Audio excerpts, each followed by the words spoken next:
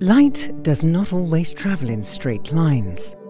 Einstein predicted in his general theory of relativity that massive objects will deform the fabric of space itself.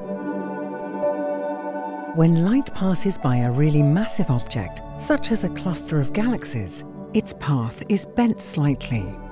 This effect, called gravitational lensing, is only visible in rare cases, and only the best telescopes, including the NASA ESA Hubble Space Telescope, can observe the results of gravitational lensing.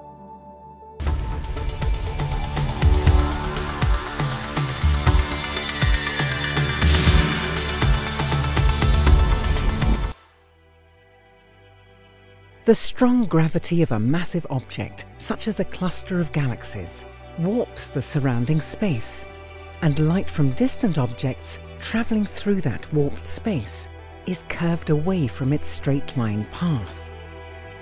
When light from a distant galaxy is bent around a cluster of galaxies between it and us, we see multiple images of the galaxy, each with a characteristically distorted shape. These shapes can appear as lines, banana-shaped arcs, and even rings. Hubble's sensitivity and high resolution allow it to see details in these faint, distorted images of distant galaxies that cannot be detected with such clarity by ground-based telescopes, whose images are blurred by the Earth's atmosphere.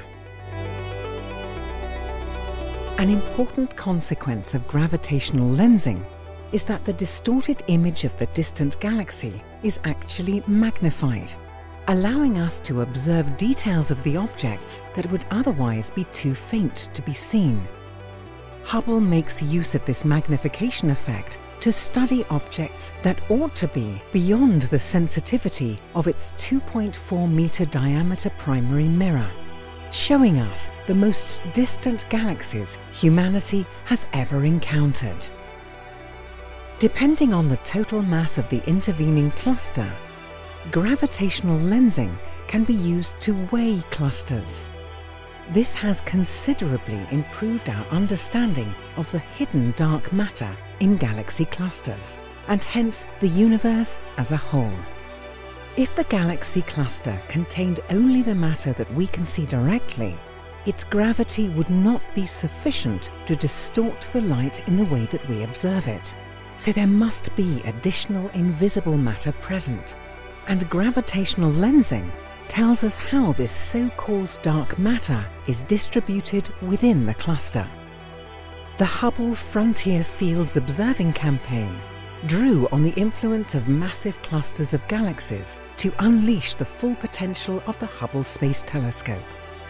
The program used 630 hours of Hubble observing time over 560 orbits of the Earth from 2013 to 2017.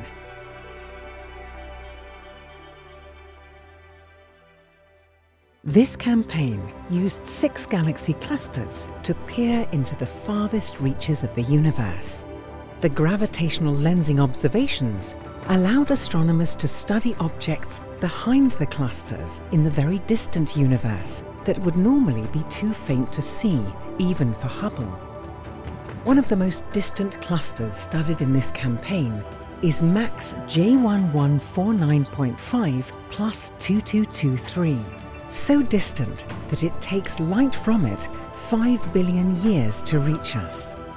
For the first time, astronomers spotted 4 images of a distant exploding star, a supernova. The images were arranged in a cross-shaped pattern by the powerful gravity of a foreground galaxy embedded in a massive cluster of galaxies. As the supernova was perfectly aligned with one of the galaxies in the cluster, its light has been split into 4 images. The Frontier Fields program produced the deepest observations ever made of galaxy clusters and the magnified galaxies behind them. These observations are helping astronomers understand how galaxies emerged from the dark ages of the universe, when space was dark, opaque, and filled with hydrogen atoms.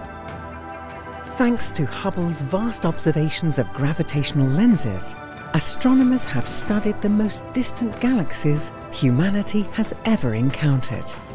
They have also given us a glimpse of the cosmos that will be unveiled by the upcoming NASA ESA CSA James Webb Space Telescope.